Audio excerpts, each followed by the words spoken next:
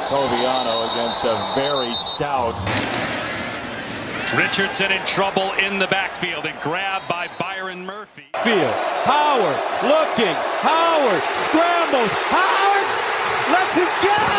Incomplete. Runs it. Howard. No!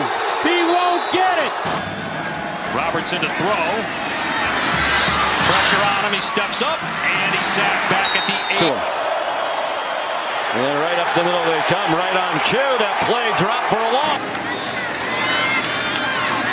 Richardson, and again, no running room. Swallow. Some wildcat in this game, and it is McCaffrey in that wildcat, and he's driven back. There is that 3rd down and 4, probably 4 down territory. Bowman just throws it up for grabs, and it is intercepted here, and they go empty.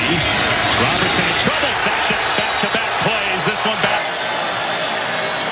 Snead off the left side.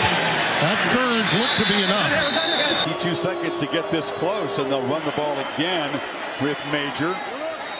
First down. Ward breaks it back.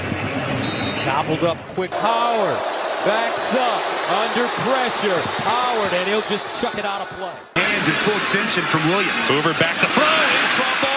Gets out of there and then pounded to the ground. Brown, who had the drop earlier. Go, they got pressed both sides. And there's the crossing pattern. That was almost.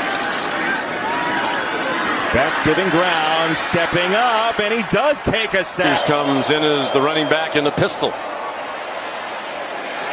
He cut it back. Throwing again, and this time runs into a swarm of Longhorns. 3rd and 8 for Svoboda, pressured and hit.